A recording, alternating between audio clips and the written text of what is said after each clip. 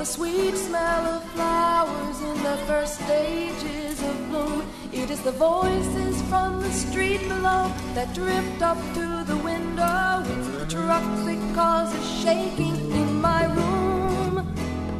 It's the opening of doors and the sound of Dania making breakfast in the room next to mine. Or the sounds of the old man as he shuffles down the hallway, gone to get his morning bottle of wine. When I was younger, still in my 20s, Cincinnati was cleaner. The people were friendly. When I think of my childhood, the days on the river, I'm surprised at how so many things have changed. Then there was the ride